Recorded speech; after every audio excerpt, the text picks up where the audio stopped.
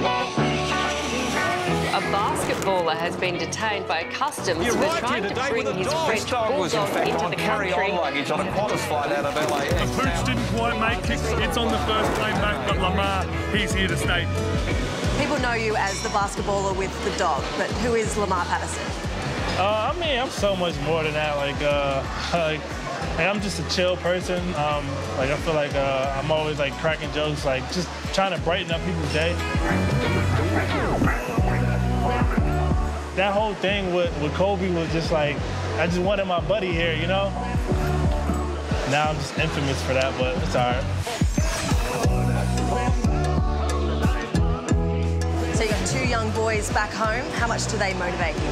A lot. Like, it's amazing. So, like, I had my oldest when I was 16. Like, I was young, 16, yeah. So, like, look at your face now, it's like crazy. It's like, wow, like what the heck am I gonna do? You know, like I don't have a job. I'm in high school. Like I didn't know what life was gonna be like.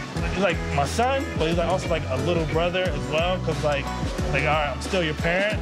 And then my youngest, Elijah, he's so energetic, so energetic. He doesn't get that from me. I'll tell you that. Patterson way out front. Bam! Ball game. Oh my!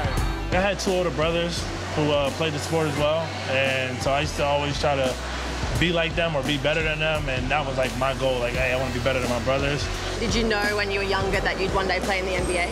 That was the goal. Like I always had like that dream. Like I feel like every kid has that dream.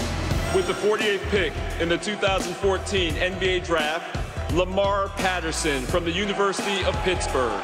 Lamar Patterson is a guy that we can put all over the place. He's a great kid, working hard, focused, and he's going to do better as we progress on.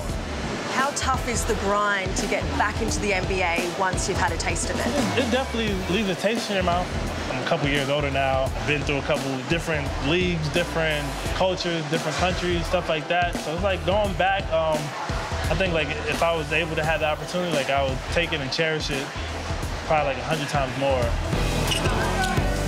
Lamar Patterson just points to his teammates and says, keep beating me and I'll keep shooting and scoring.